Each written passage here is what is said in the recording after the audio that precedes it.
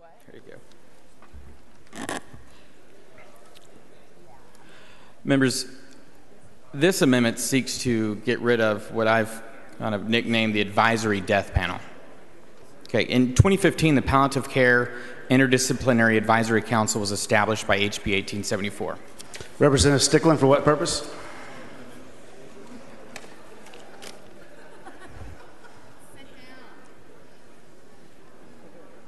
Okay, recognize Representative Cain. An amendment to HB 1874 required patient advocates be appointed to the panel to ensure adequate representation of patient concerns. The panel is required to publish a report biannually, and to date has published one report. When the program was established, an initial earmark through a rider allocated $142,000 and $135,000 for fiscal years 16 and 17, respectively, to help establish the program through the HHS system support funds. Since the program is relatively new and is yet to be eligible for sunset review, depending on the program needs and the broader needs of HHS, earmarks should not be assumed for a new untested program. To the point, although a patient advocate category was established for the Council with the goal of ensuring that the concerns of patients and their families were adequately addressed, no one in the state maintained list of patient advocates has been appointed. I mean, really, no one, okay? No one's been appointed. The list is online. HHS should have the discretion to appropriate funding as needed to the Council with their ability, rather than being locked into the original amounts set aside for the purpose of establishing the Council. Instead, now the Council is severely imbalanced, consisting of almost entirely medical professionals and few, if any, speaking for the patients. What this really is, this is a blue ribbon committee for the Death Panel Commission. And we don't need it. Representative Stickland. Move adoption. Representative Collier. For what purpose? Mr. Speaker, will he yield for a question? Will the gentleman yield? Will the gentleman yield? Yes. Okay, I was just reading over your amendment, and I just want to make sure that I understand how much money is currently being allotted for border security right now. Are you aware?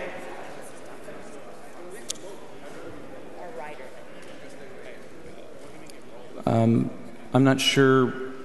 We're on page 176. This has nothing to do with border security. I just want to make sure. I just want to know, did DPS already ask for a certain amount for border security? Is that right? This amendment has nothing to do with border security. Well, it says, okay, for DPS. We're on 176. You're looking at 174. Okay, and so what is your amendment doing here? Please confine your remarks to the amendment. Okay, this amendment, is this money taking money from Health and Human Services? No, ma'am, we're getting rid of a bureaucracy. Oh, okay. You know what? I think that I'm going to yield to Dr. Zerwas so he can ask you a few more questions. Dr. Zerwas, for what purpose? The gentleman yield for questions. The gentleman yield. I will for a gentleman question. Yields. Mr. Cain, you made a passing comment at the end of your layout, something regarding a death panel. Did I hear you say that correctly? Absolutely, sir. Okay, would you please describe for me what a death panel is?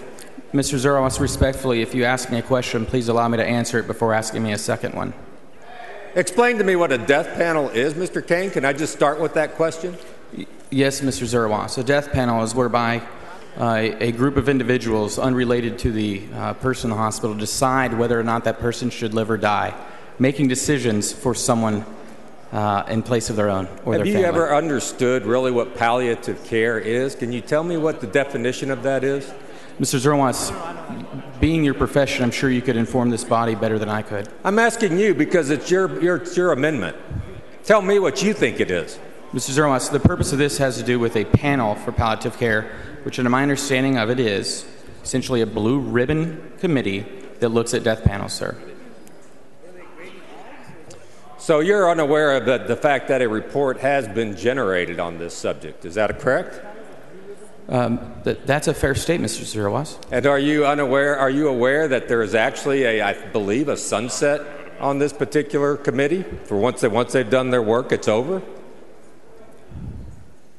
Are you unaware of that? I'm unaware. Okay.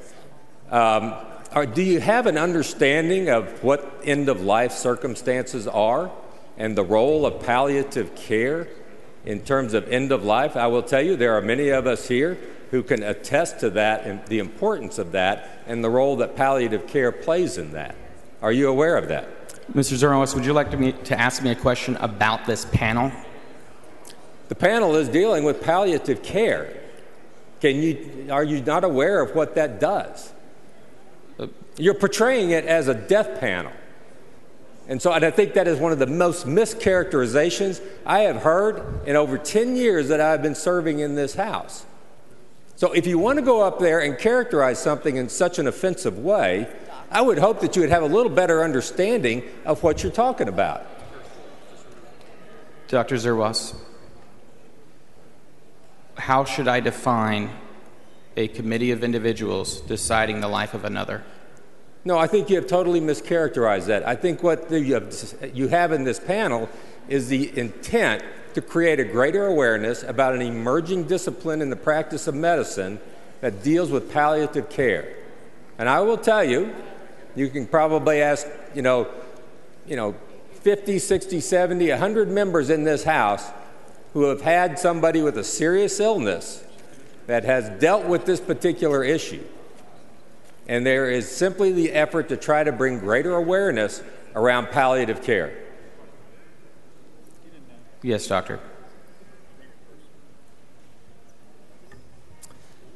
I recognize that you know about this and that I don't. Thank you. My apologies.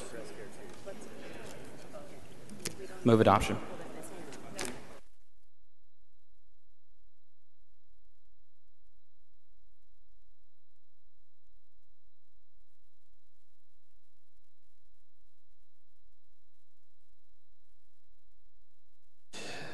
Chair recognizes Representative Davis in opposition. Move to table. Chair recognizes Representative Cain to close. I don't need to close. Representative Cain sends up an amendment. Representative Davis moves to table.